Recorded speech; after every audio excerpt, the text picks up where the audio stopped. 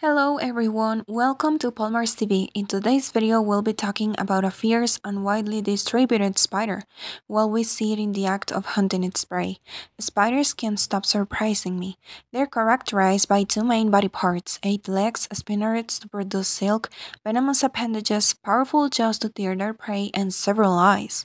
The spider we're talking today about is Latrodectus geometricus, commonly known as the brown widow. This spider is largely distributed in southern North America, Central America, and South America, as well as South Asia and northeastern Africa, where it's believed to be native. There are just a few documented cases of bites from this spider, and the symptoms usually include erythema, redness, burning sensation, and itching, but the symptoms usually diminish after a short time. Recent studies carried out in Florida found that brown widows have contributed to the diminution of southern black widows.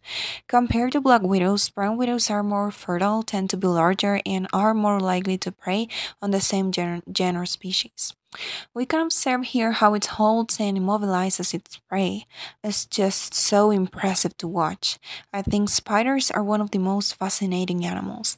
I love black widows since I was around 12 years old. Look at the resistance and consistency of its silk, the techniques they use to capture even larger animals, and its rapid and cunning skills.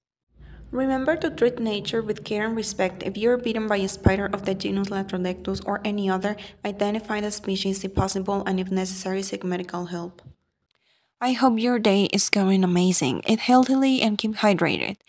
And of course, see you in the next video. Bye!